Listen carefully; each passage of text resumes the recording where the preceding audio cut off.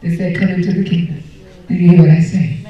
You don't know it, but you're being judged right now. Don't sit up there and know you're not born again. Amen. Do you hear what I'm saying? You hear it?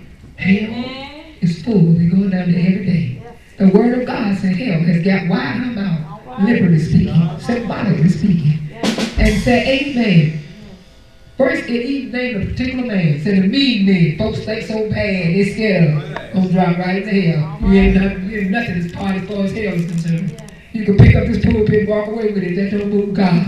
Amen. Because you know some devil got you doing stuff like that. Come on here. That don't amount to nothing. Amen. Praise God. Amen. Be poor and pitiful. Can't hardly walk. Amen. But that's all right. That don't move God. What he said to one. Because he's going to do the supernatural. That's it. And what you do, say, Lord, I'm tired. I don't want to live wrong. I don't want to live wrong. I don't want to live wrong things. Television will take a lot of folks to hell. They don't do it, but they show full of it. All and right. You'll be surprised at demons that work with television. Keep looking at naked women. Keep looking at them have sex. All right. Come on. See, you don't know what the spirit is. They come to our houses. Yeah. You can't see it, but they there. Yeah. Keep on. Ooh, look at that. And after a while, they get to you, and you're doing stuff you never thought you would do. You hear what I say? Keep on. I hate to find out it's happening. Come on here, old folk. Amen. You hear what I'm saying? God is calling you today. Yeah. God is calling you. Yes, God loves you. Yes, he does. He proved it by giving his only son.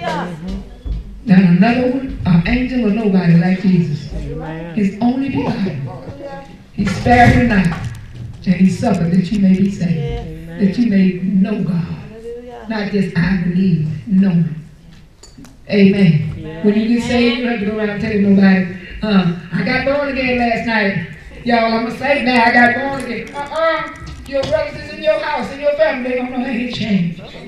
Right. No, he's different. She's different. And I'm talking about in a good way. Thought they were right, but they put me to shame. Come on. With my religious self. Yes. It's such and such and such. Yes.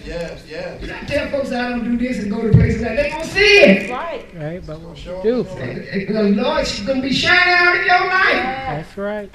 And Lord, have mercy, joy, and peace. Yes. God bless you. Yes. I love you because of the love of God. Yes. For he loves you more. Amen. And I want you to know him. Yes. You got to know him for yourself. In the day of judgment, won't nobody be able to answer for him. When he calls your name, you will have to answer. Yes. It's not going to be no long argument because your record is there. You hear me? Amen. God to be able to run your life before you like you see a camera. What? Hidden things at the judgment will be brought out. But I thought they were some hidden things that you thought nobody knew. The word, Peter says, seeing that you have purified your soul. How? To obey the word. See, he saved us and save us from all the sin we know. But there's some sins we were doing we don't know. And the word of God will uncover these things. Oh, is that wrong? Well, you don't get angry. Take it out, Lord. That's what I did because you know now. You want to purify yourself. You obey the truth. God bless you. I hope you've gotten something. I spoke to you the word of God today, not my own. So God has spoken. He cannot lie. So let the church say, Amen.